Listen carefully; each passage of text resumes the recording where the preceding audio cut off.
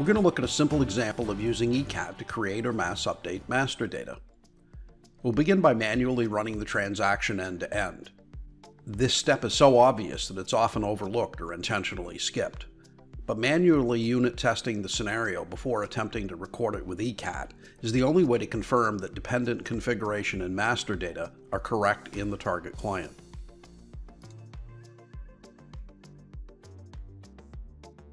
For example, notice that as a retail site master is being created, an existing business partner is adopted by the new site master. This occurs because the plant number and the business partner number are the same number, which is a best practice. When creating a retail site master, most of the fields you see in T-code WB01 are filled by reference handling. The values are copied from a reference site to the new retail site. The desired result in the real world is that you click from one tab to another, confirming the entries, and only change values if needed. So this is a great simple example for illustrating eCATT.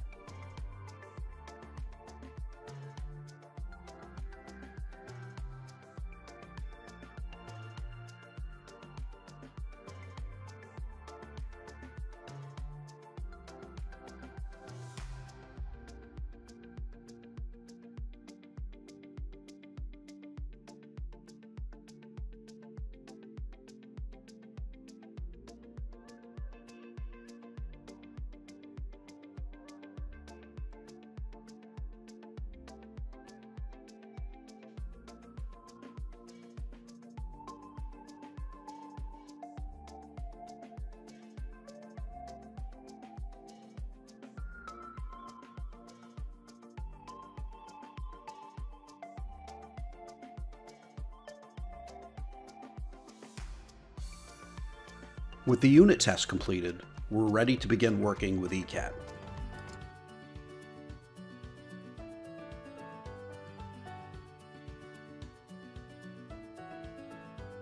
Start T-code S eCATT, and then let's create a test script.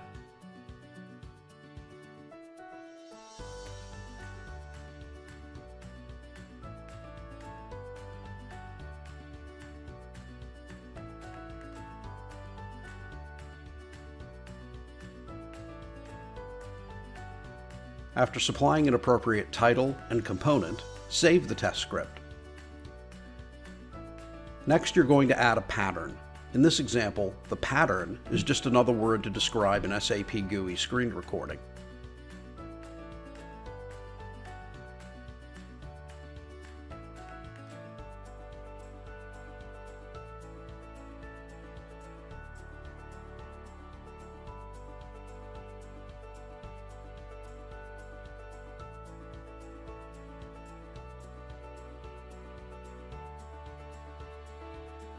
Set the options and specify the transaction code to be recorded.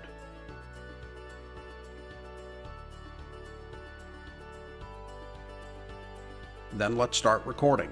We're going to go through the same steps that we went through when we unit tested the T-code.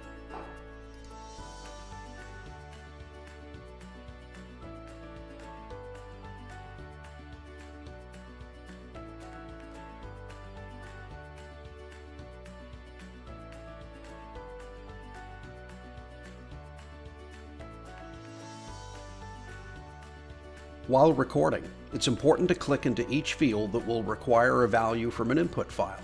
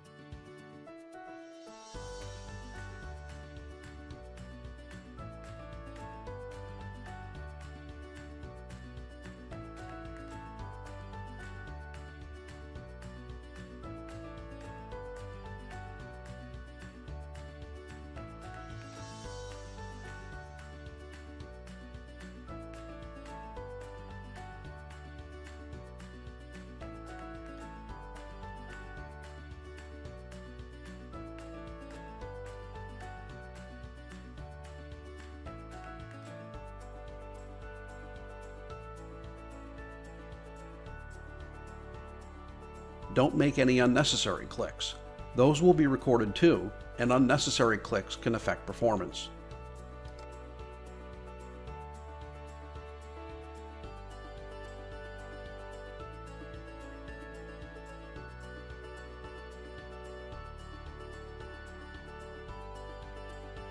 When the transaction is finished, exit the transaction if necessary and stop the recording. Now let's connect the fields in the screen recording to the possibility of values in an input file.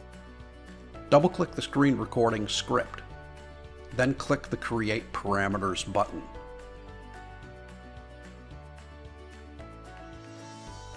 eCATT creates a parameter for each screen field that was clicked. Values for the parameters can be supplied from a list of so-called variants, which can be supplied by an external data file. The names of the parameters will be the field names used in the source data file. For this reason, I prefer to adjust the parameter names to match the field names that I'll use in the source data file.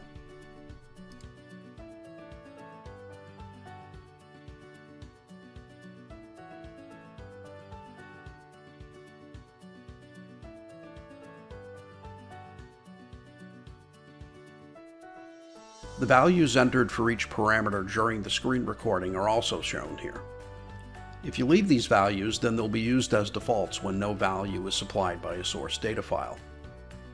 I prefer to delete these values and require explicit values to be supplied by the source data file, but this can be a handy feature to fill in the blanks when default values are appropriate if source data for a field is empty.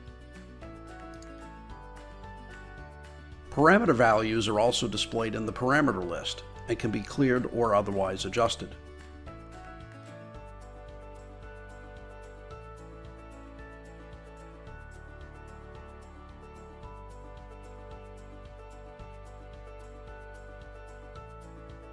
Dates can be problematic if left empty in a source data file.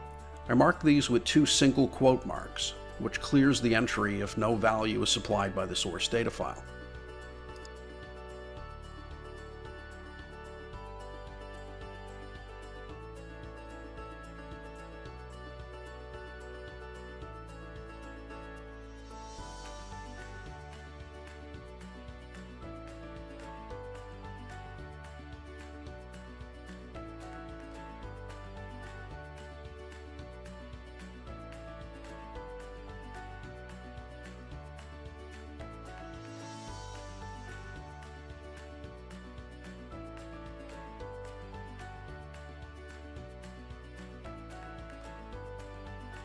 With parameters defined and parameter values maintained, save the test script.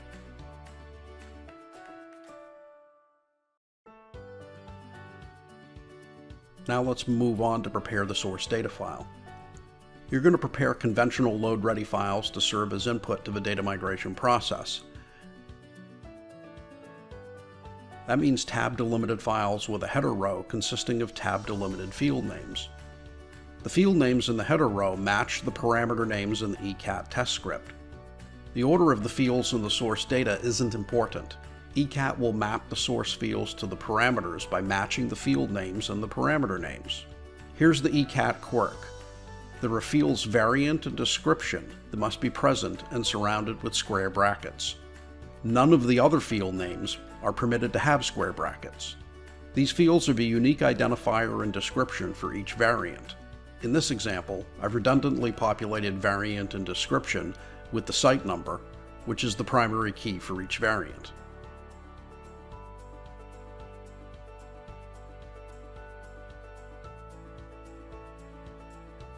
Now let's create a test configuration. The eCATT test configuration specifies the eCATT test script and points to the external data file with its data for variants. It also includes other settings for execution.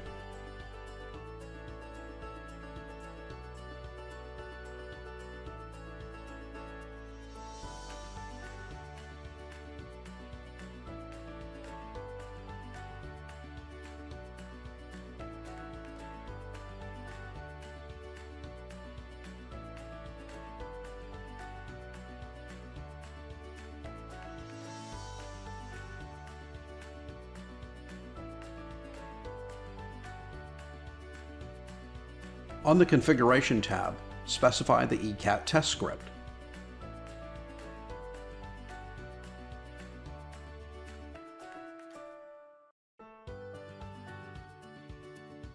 On the Variants tab, choose External Variants and then point to the source data file.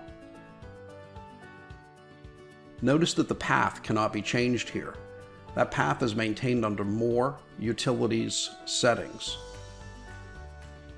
Now let's execute the test configuration.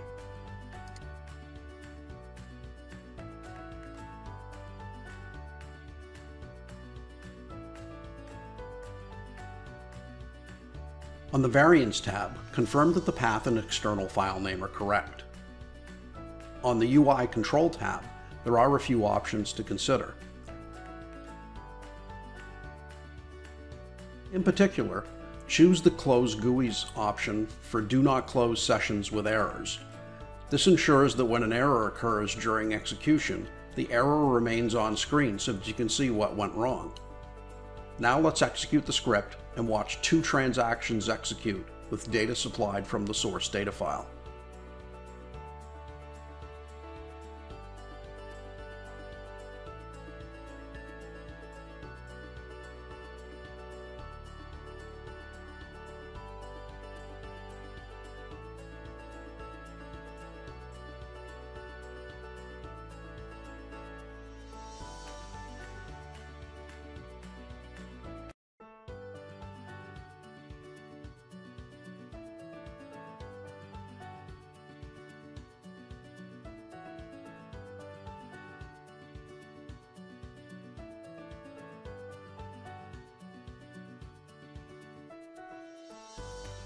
There you have it, successful execution of the transaction, creating 2 retail site masters via eCATT from 2 records supplied by a source data file.